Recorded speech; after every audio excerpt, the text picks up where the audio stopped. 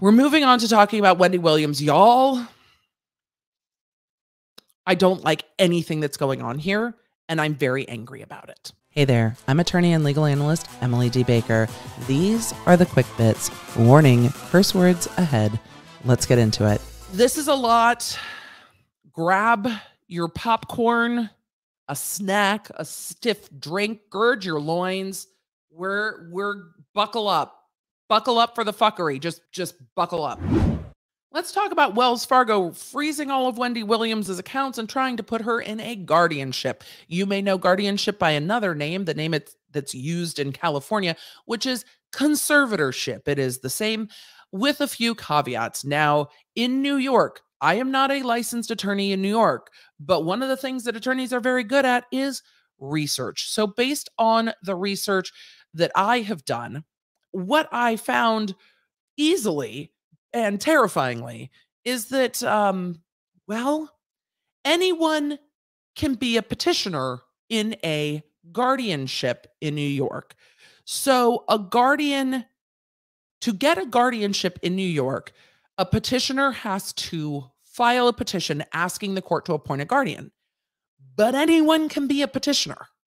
And once the petition's filed with the court then can appoint a court evaluator to evaluate the case. The court evaluator will do an initial investigation, provide the court with a report, and then generally report an opinion.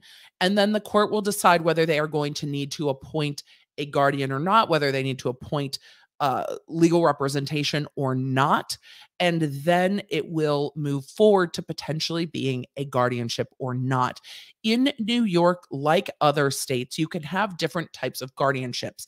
That can include just a financial guardianship, like Britney Spears had a guardianship of the estate and the person, but there can be a guardian for financial reasons, to pay bills, to stop financial abuse, to take care of planning, but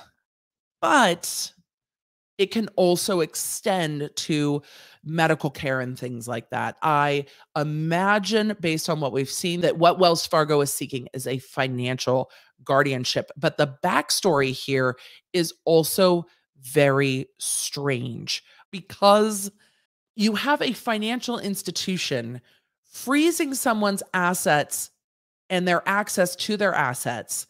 And then that individual is now having to go to court to say, these are my assets and I should be able to have access to them. And in response to that, Wells Fargo is like, no, but we've applied for a guardianship. We suspect there is financial issues.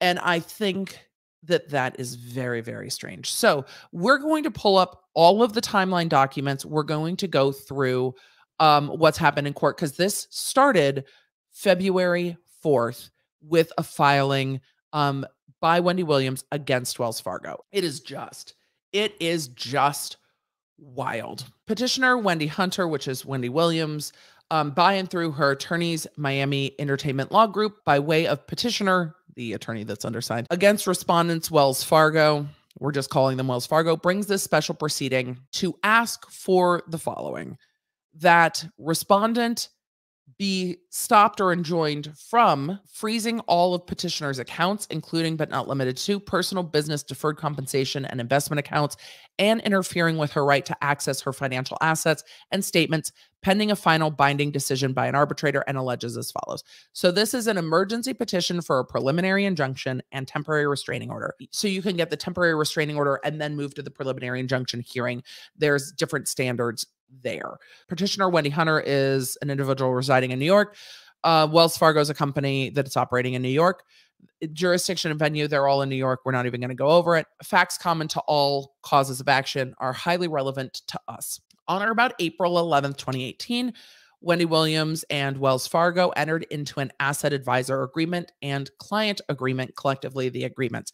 So she had a asset advisor that worked for Wells Fargo and became a client of that particular service by Wells Fargo. Upon information and belief, the purpose of the agreements is for Wells Fargo to provide brokerage cash services and to execute securities trades with her accounts. upon information and belief. I'm not going to say that every time, but then I might, but I'm going to try not to. Wells Fargo is in possession of several $1 million worth of funds belonging to Williams, which are currently managed by Wells Fargo or held in Wells Fargo's possession. For more than 2 weeks, respondent has denied Williams any access, whether online or otherwise, to her financial accounts. And when we say otherwise, we're going to get to how much Wendy Williams has had to go to lengths to fight with Wells Fargo over access to her accounts, including in person. And they have still not given her access to her accounts. For more than 2 weeks, respondent has denied petitioner access, online or otherwise, to her financial accounts, assets, and statements. And statements. She can't access her statements. Can you imagine not being able to access your banking statements? I mean, if you're worried about financial fraud or undue influence or whatever they're going to say later, to not let somebody see their statements is so bananas to me. Based on advisement by Williams' former financial advisor, Lori Schiller. This is Lori Schiller's assessment and advisement to Wells Fargo that Williams was of unsound mind. Despite Williams's termination of Schiller as her financial advisor due to Schiller's, they're alleging, malfeasance in relation to petitioner's accounts and Schiller's improper conduct in relation to their professional relationship, Wells Fargo continues to rely on Schiller's advisement as support for its decision to deny Williams access to her financial assets and statements. As additional support for its decision to keep petitioner's accounts frozen, respondent references its authority under the agreements that we talked about above, the client agreement, to, quote, pause or reject instructions for a proposed transaction pending judicial or administrative remedies should they suspect financial exploitation, dementia, or undue influence. However, that provision is inapplicable in this instance for several reasons, including the fact that petitioner has not proposed a transaction for which respondent allegedly has the discretion to pause or reject. So this would be like saying, hey, sell my entire stock portfolio and put it into Dogecoin. Wells Fargo could say, I have questions about why you want to sell off your entire stock portfolio and put it into Dogecoin. That would be a instruction. I have questions. Wells Fargo, have questions about that instruction. So this agreement gives me the right to pause that instruction or reject that instruction because it seems sus. And we can go to court or go to arbitration and talk about it. But freezing of the entire account, all of the accounts, and access to statements for me does not fall under instructions for a proposed transaction. Proposed transaction is the operative word. There's no proposed transaction here. It's all access to all of her accounts.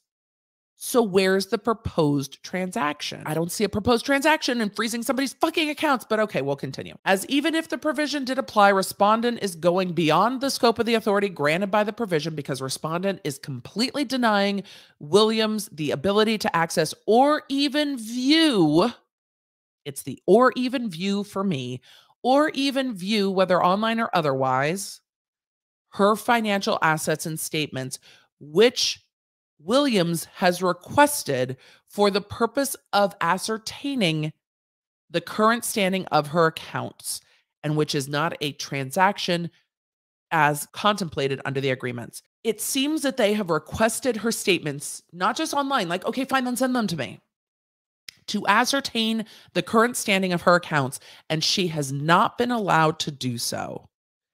So why is Wells Fargo so worried about Wendy Williams seeing her financial accounts? And what went down when Williams terminated this financial advisor? Was it a termination and I'm withdrawing all of my money out of your bank immediately and going to bank with somebody else? What is it? What is it? What is it? If Wells Fargo is going to try to say, we are truly and deeply concerned about this individual and the decisions that they are making.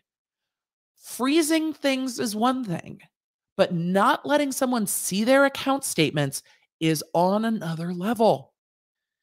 In other words, they say Wells Fargo's actions and the actions of its agents have impeded and unlawfully prevented Williams access to her property. Yeah, money. Although pre-dispute arbitration is required under the agreements, and I appreciate the lawyers putting this in because the lawyers are saying, we acknowledge that we are required to arbitrate, which means they have to go to like mediation. They have to go to an arbiter. If there's any dispute under that client agreement, they have to go to arbitration. And the lawyers are saying, we know that there's an arbitration provision. However, given the imminent and irreparable harm caused by petitioner and respondent's actions, petitioner is seeking injunctive relief. So we're not suing. What we are asking for is a temporary restraining order and a preliminary injunction. Request for relief.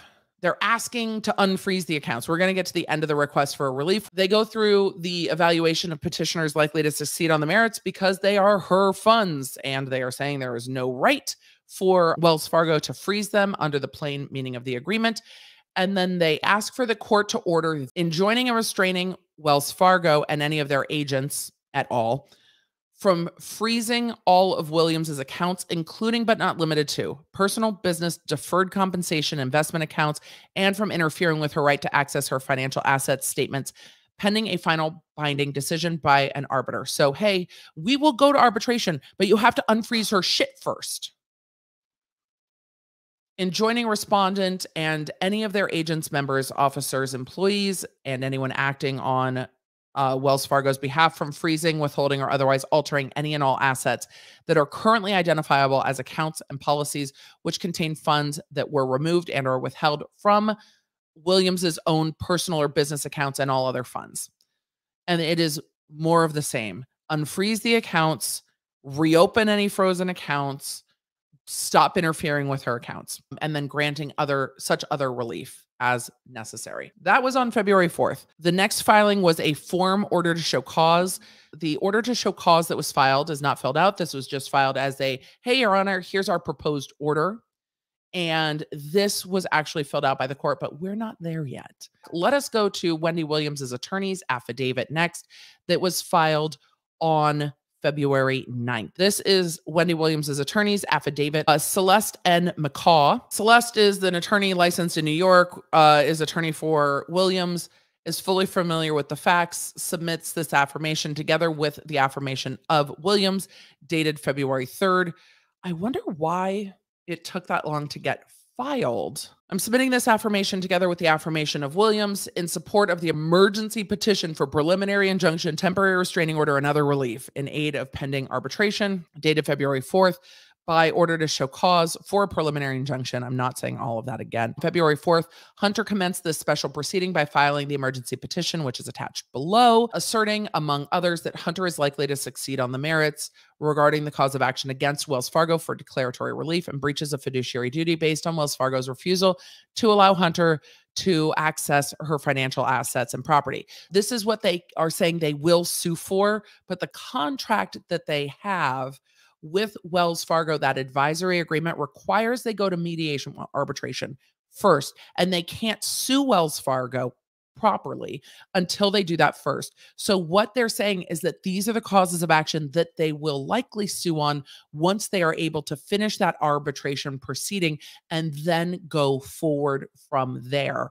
But they can't sue yet. But they're asking for this TRO, which would normally be in connection with a lawsuit. They're saying this TRO can't be in connection with a lawsuit yet because we can't file a lawsuit yet because this contract forces us to abide by this provision. So they are trying to abide by the contract while still seeking relief, which I think is appropriate. As explained more fully in the emergency petition that we just went over, Williams is entitled to a preliminary injunction and TRO enjoining and restraining Wells Fargo and all of their peeps, and anyone else that acts on their behalf from freezing her accounts, but not limited to personal, business, deferred compensation, investment accounts, and interfering with her right to access financial assets and statements because petitioner can show 1, probability of success on the merits, which is one of the elements, and 2, the danger of irreparable injury in the absence of injunctive relief, which if you were locked out of all of your access to money, you can imagine what kind of damage that could cause to not just you, but your living situation, your long-term financial well-being, your credit score, all of it, like the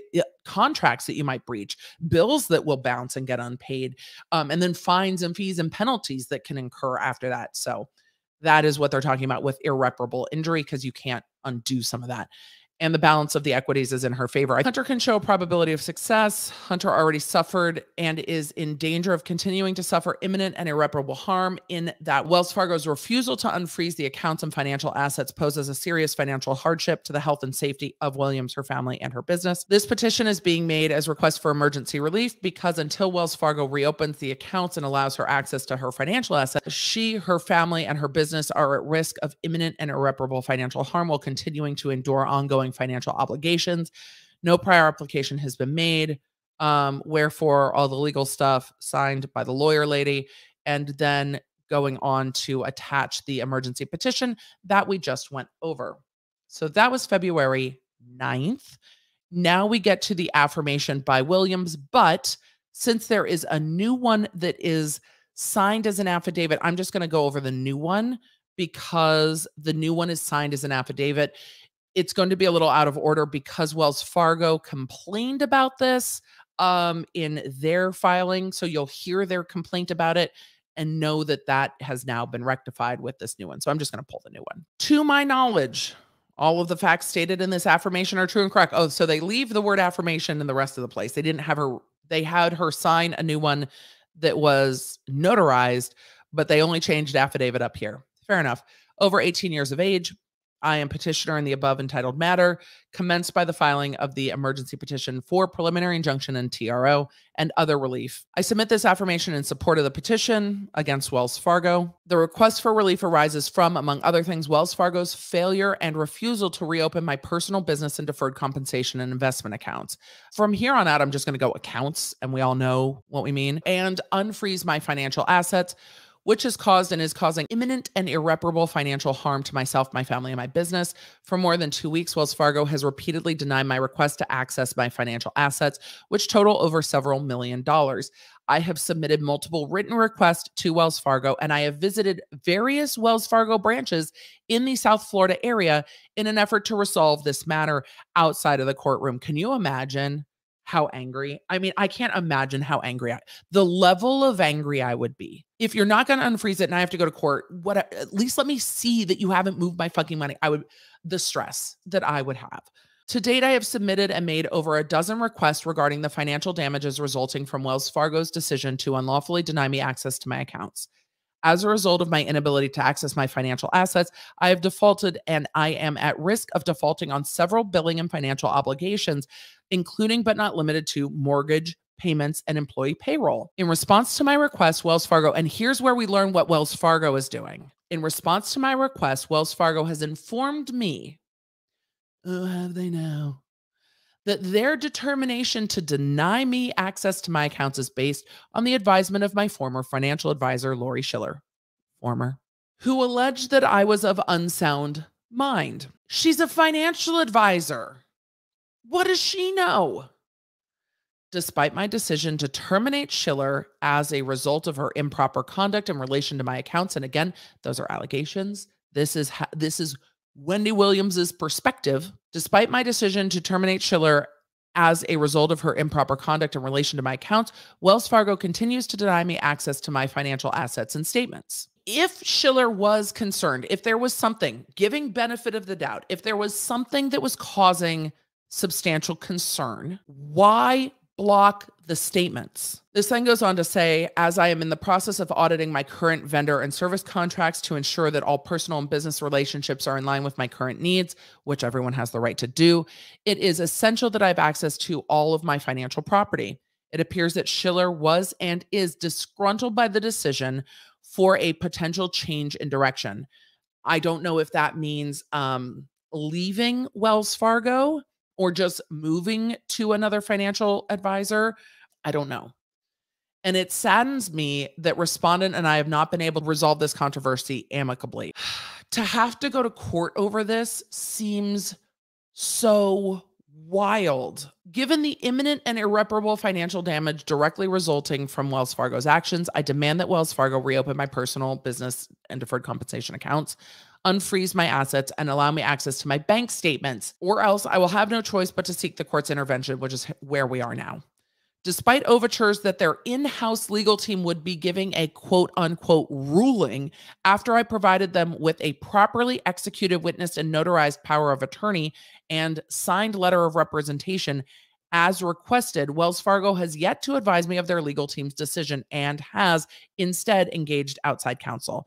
I'm assuming, based on this, that was provided because when it says as requested, I'm assuming that they were provided, because it says after I provided them with all of this, they would give me a ruling, but they haven't given me a ruling. So I'm assuming that those things have been done and that she does now have a power of attorney who could deal with this. Nonetheless, despite the urgency of curing the irreparable financial damage in a good faith effort to resolve this matter without the court's intervention, I advise my attorneys to wait until February 3rd before filing the emergency petition. However, Wells Fargo has still failed to reopen my accounts or unfreeze my assets or allow me access to my financial statements. Such failure has caused me and is continuing to cause irreparable financial damages and financial hardship to me, my family, and my business. Until Wells Fargo reopens the accounts and unfreezes the assets, my family and I are at risk of suffering continued irreparable financial harm while enduring ongoing financial obligations. Accordingly, it is respectfully requested that the court issue an order for preliminary injunction and TRO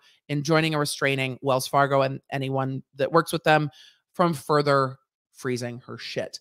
So this is then notarized. This was notarized today because Wells Fargo responded, and we'll get to their response, and said, well, the affirmation was not notarized, so it is insufficient, and the court cannot consider it. And then there's a letter filed today from Williams's attorneys addressing Take care of yourselves. Take care of each other. Have a great weekend. Don't forget to do the likey, subscribe, you two things I always forget to ask, and I will see you soon. Bye. Thank you for joining me for today's Quick Bits. For a full breakdown of this story and more, join me on my long form channel at The Emily D. Baker or on my podcast, The Emily Show, on all your favorite podcasting apps. And for more quick bits, you can find me on social media at The Emily D. Baker. I will see you for another quick bit soon.